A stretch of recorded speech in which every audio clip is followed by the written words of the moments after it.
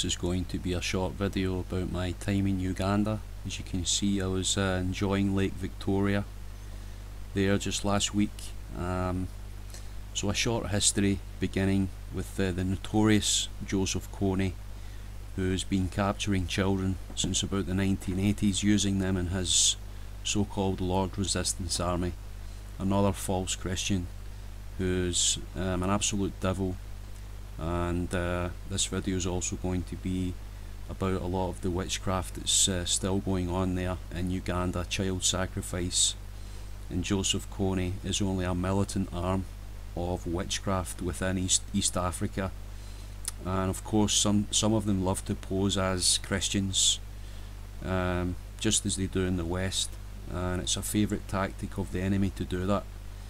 But you're getting men such as Sam Childers, who the Lord sent out there a couple of decades ago, and is able to rescue a lot of these children away from Joseph Kony. And you can watch his movie, which is called The Machine Gun Preacher. Definitely one of the best movies of the past few decades, in my opinion, if you can get a hold of that. I think it's available on YouTube, but highly recommend watching that, just to see the situation there.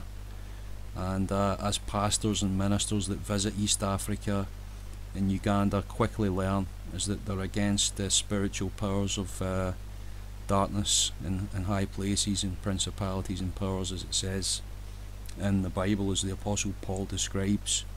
Yes, so the Ugandan army has been actually given up their search for Joseph Kony the past 2 or 3 months. Some say that he could be dead, but there's no confirmation about that. Some say he's fled further west, towards West Africa, but nobody really knows for sure. And so, but we should pray for this area if you're a Christian.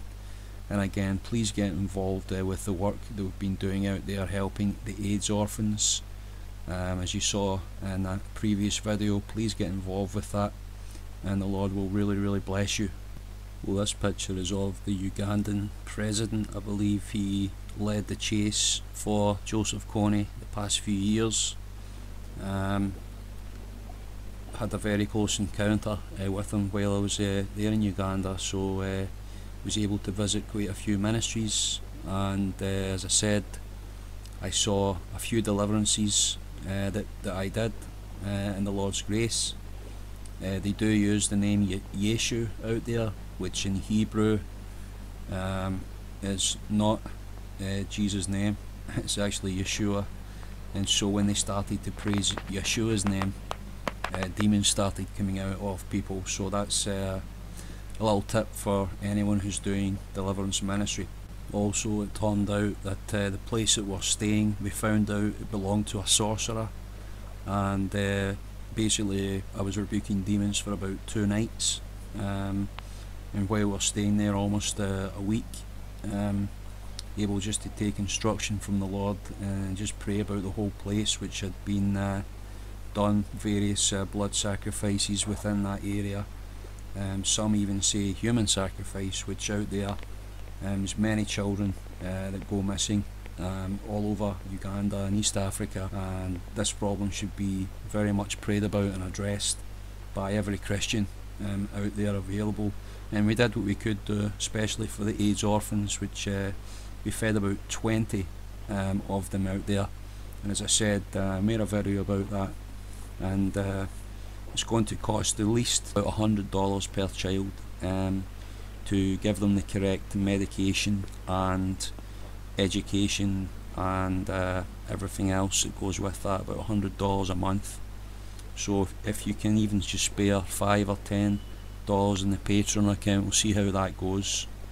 Otherwise, obviously, if YouTube is not responding to this ministry, I'll be seeking other ways of getting money to send out there. Just going to briefly look at charms that ministers use in this section of the video, and you can see very large rings, especially with precious stones in them, and this is usually 9 out of 10 times a sign that your local pastor or minister has went to a witch doctor to get powers from them, and this is called a charm. So they're given these, and they're able to perform certain healings. They're able to see into the spiritual realm. But if you go to such pastors, you know, your problem might look as if it's getting better, but it will actually get a lot worse. And that's how a lot of these false ministries are done, not just out there in Africa, but you just got to be very careful of who you are actually going to for ministry in these last days, because Satan is very deceptive and very active even within the churches today. You got to be aware of this. Now, since I started doing trips in Africa, I've very much learned about the praise and worship and how valuable that is and how wonderful that can be, produce such intimacy and joy with the Lord. But as one occultist called Amos Eni, which you'll be able to check out his testimony on YouTube, which he became a Christian, but he was an agent for Satan, and sometimes he actually went into churches and caused a lot of confusion. But what he recommends is that when you're coming into the Lord's presence, it's important to confess your sin. As it says in the book of James, confess your sin one to another. Sometimes you're standing there in the presence of God, confessing your sin to the high priest, and making sure that your conscience is clear before you go on and you know, give up your praise and worship to the Lord. There is a parable that the Lord Jesus talks about, which I'll just highlight just now.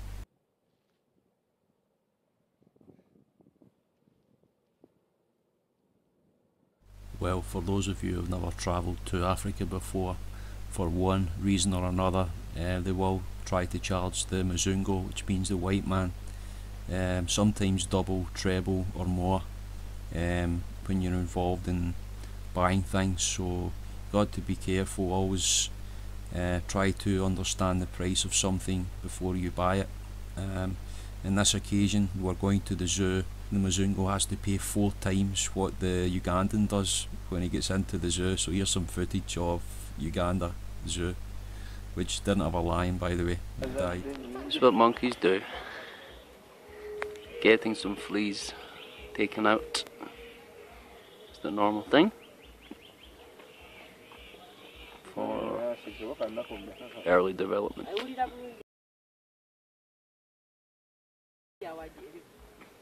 And as we see, this monkey over here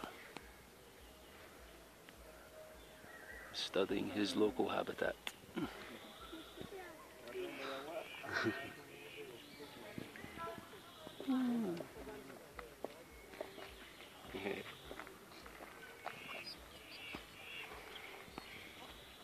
Hello, monkey.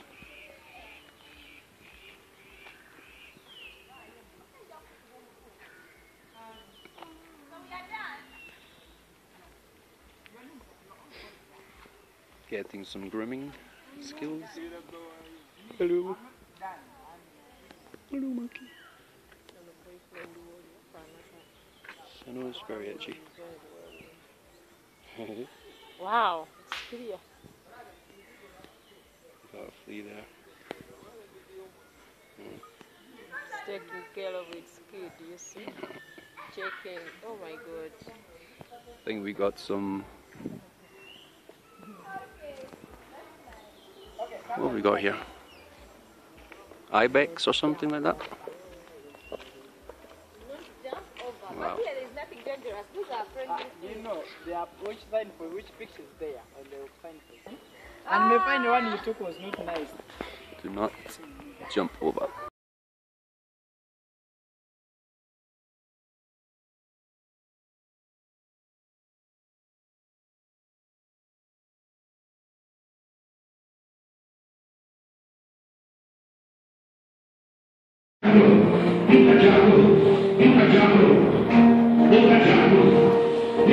Fiddle, diddle and Kampala. So an all-night prayer session, not one of my favourite things to do, but we got through about half an hour of solid fire. So I hope people are getting healed and delivered. I really pray they are, but I'm just not really feeling the Holy Spirit. I'm not really feeling it as I have, like when I enter into certain places and I think, well, you know, you can feel the Holy Spirit. I'm just not really feeling it, but we'll see how it goes later. Give you an update, man.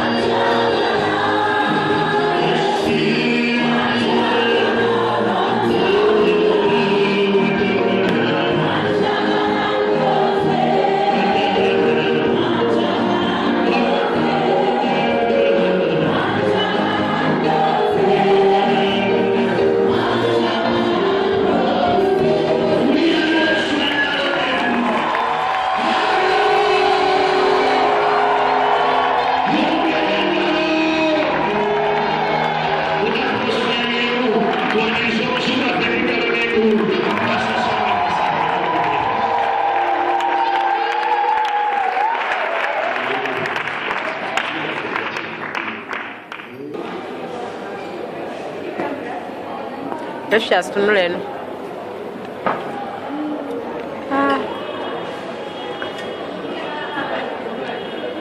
Bob has provided dinner for the kids. Precious, Angel, and some two brothers. We have Brother Kauma, we have Brother Enoch, and immediately inclusive. We thank God for this dinner. Actually, this is the last dinner when Bob is leaving Uganda for the first time. We thank God that he will be here. He's just going back, but he will be here. We believe God in Jesus' name.